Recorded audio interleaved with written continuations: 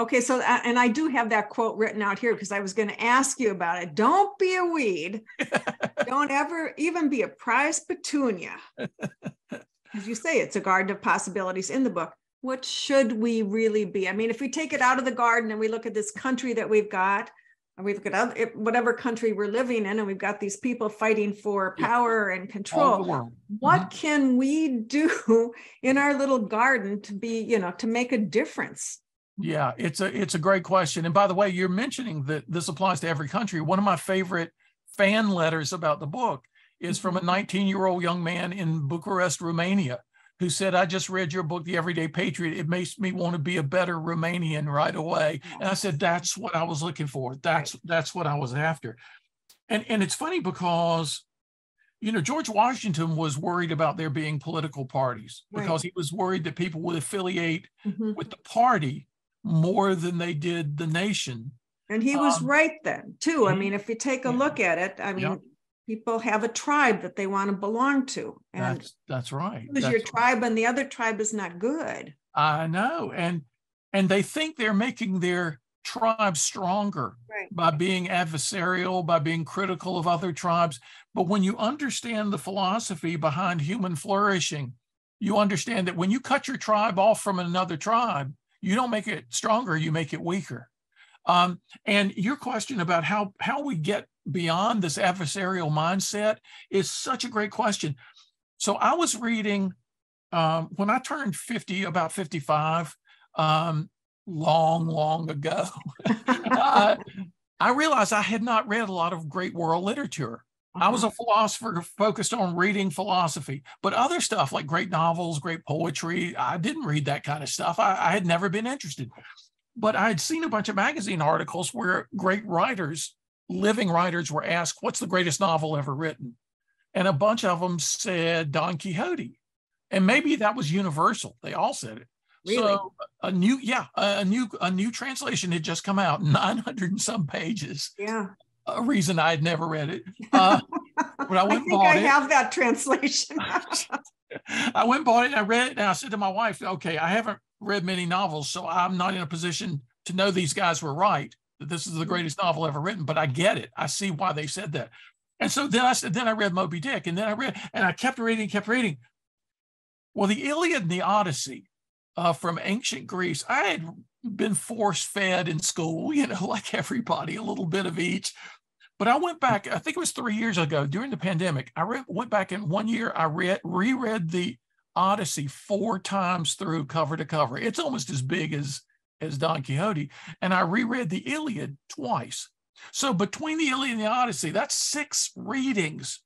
And I finally understood those 2 books for the first time in my life. Having heard about the Iliad and the Odyssey, even having read them in school, I didn't understand them. Okay, so what did you learn from, how does that apply to today? What went boom for you? 2 big things. The Odyssey is Odysseus trying to get home after the Trojan War. He's fought the Trojan War for 10 years. He's trying to get home. That takes another 10 years. He's up against every obstacle, adversity imaginable, and he somehow gets through them all because of one thing, his strong sense of purpose.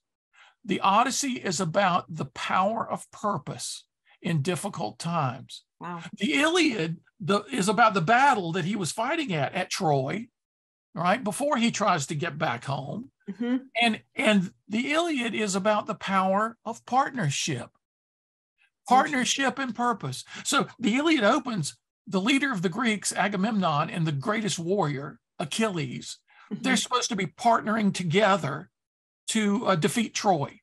And rather than that, they get at each other's throats. They, in a sense, have their own tribes, their own egoistic concerns. Right. I want more. You've got more than I have. I want more. I deserve more, Agamemnon says. No, I do, Achilles said. They start fighting each other, and then things start going badly. But partnership is portrayed in a powerful, positive way all throughout the book. Now, the most surprising, and this gets to the answer to your original question, which, by the way, as a philosopher, I can seem like I long ago forgot your question, but I'm getting to it. And you go back to it, I know. My favorite passage in the Iliad is in what they call Book 6, on the plain outside Troy, where there are battles being fought here and there, all across the horizon. two warriors come up against each other, one Trojan and one Greek, and their job is one of them has to kill the other one. And the Greeks, I think it's the Greek who says to the Trojan, he said, whoa, wait a minute. Before we get into this, I got to ask you, I've seen you today. You're amazing. I've never seen anybody fight the way you do. You're probably going to kill me. I mean, you're like a god or something. I got to know who you are. Would you please tell me who you are? And the guy says, what are you talking about? I'm the guy who's getting ready to kill you. Yeah. Tell me your background, please. Who's your father? Where'd you come from? What brought you here? And finally, the guy says, all right. Well, my father was so-and-so. My grandfather was so-and-so. He lived in such and such. Whoa. Your grandfather was who? He gives the name of his grandfather. And the Greek says, my grandfather and your grandfather were best friends. And he says, what? My grandfather visited your grandfather. Your grandfather hosted my grandfather and was wonderful. And I grew up hearing stories about your grandfather. Look. We cannot fight each other. We've got too much in common. And so they decide in the middle of this raging battle to take off their heavy armor and trade armor. So their friends will think, the friends of the other guy won't attack. They'll think this guy is Diomedes, this guy is the other guy. And they all of a sudden become friends because they had discovered something they have in common. Now, I've been telling people ever since the book came out, that seems to be the secret sauce for partnerships. Discover the values you have in common. Two guys in Wilmington, North Carolina, where I live, both working in a soup kitchen.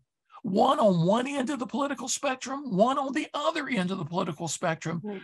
But they never had a chance to talk politics because they're busy getting the food ready for the people who are about to show up. And they do this week after week after week, and they get to be good buddies. They're joking about basketball. They're joking about football, about baseball. They're joking about the other people working there. They just get to be good buddies. And then one day politics comes up, and they're really surprised that they're on opposite ends of the political spectrum. But it kind of doesn't matter because this is a good guy. Mm-hmm. They have so much in common by that point. They're able to laugh off their differences and actually start listening to each other about why they believe what they believe. And they start moving a little closer together, like those guys on the plane outside Troy.